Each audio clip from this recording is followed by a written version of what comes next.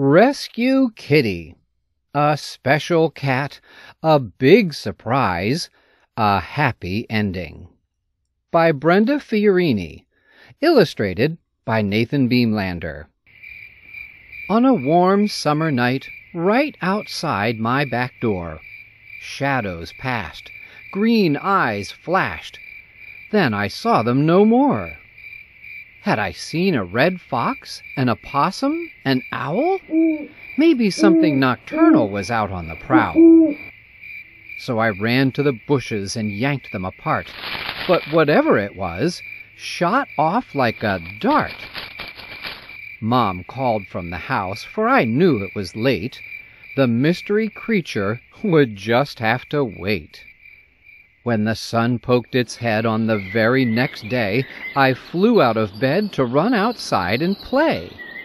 I remembered the eyes, so I gazed all around. Sure enough, on the woodpile, a cat hunkered down.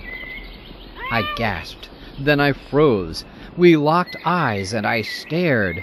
I could see she was feeling uneasy and scared.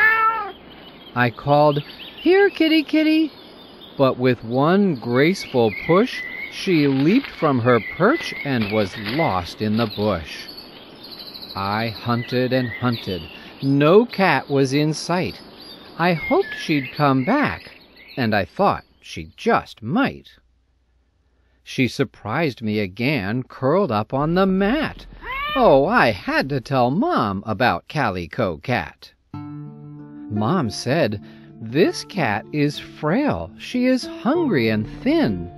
I'm not sure where she came from or where she has been, but it's time someone cared, for she needs a good meal. With those scratches and cuts, she could use time to heal." So we filled up a pan with fresh milk and chow. After gulping it down, she sang friendly meows. We invited her in, but she lingered outside. We wondered if Callie had something to hide.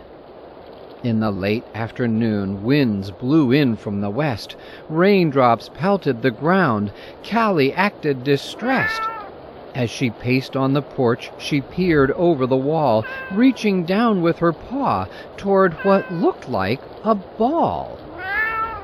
Branches twisted and bent. Oak trees whipped overhead. As the dark sky flashed white, my heart filled with dread.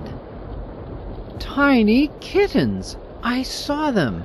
With shrill, desperate cries, they clung to each other beneath stormy skies. "Mom!" I yelled, pointing at kittens below. "Callie's trying to save them! Let's help her! Let's go!" So we put on our coats, down the porch steps we flew, and we battled the storm, scooping kittens up too. Then we hurried inside, holding all of them tight.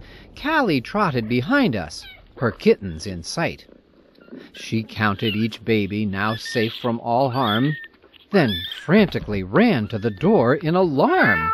Callie leaped off the porch, swiftly searching around beneath boxwoods and hostas, and finally found one kitten we'd left all alone in the rain.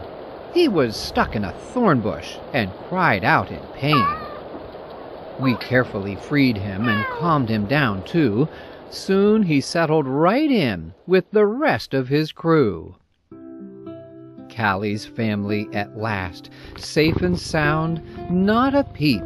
Bellies full, cozied up, snug and warm, fast asleep. The weeks flew by quickly. The kittens had grown. Time to visit the vet. Time to find them new homes. Callie saw the vet, too, for a checkup and spay. Her new home was with me, and forever she'd stay.